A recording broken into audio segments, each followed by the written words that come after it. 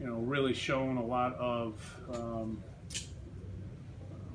with the ability, that he has, meaning that, he's played, sparingly for us, but, when you get out here on a different stage and you got starters out there, it just shows you what he's able to do. He's been really having a great camp. He's a guy that's going to really help us. I think you saw that tonight against quality competition. He's in the backfield. He's making plays all over the field. He's got a big smile on his face. Loves to play the game. He's someone, like I said before, who's going to help us. I think when you turn it around offensively, I mean, obviously you always want to make that first third down.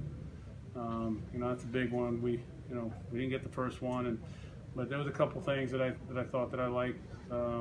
D.D. Westbrook and Nick, getting together a little bit. That connection. Obviously with the touchdown. I thought the next series after that, I thought Fournette started to go a little bit.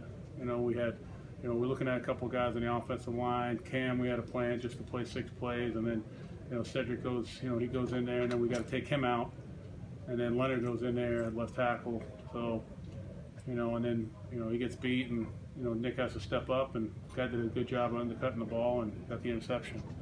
But I think there's some things offensively that we can work on. I think the penalty things are the ones that, those are the ones that really, beat you up. You sit there as a coach and, trying to, do things and running guys out that, make penalties and things of that nature, and just trying to make a point of it. And obviously we've got a lot of work.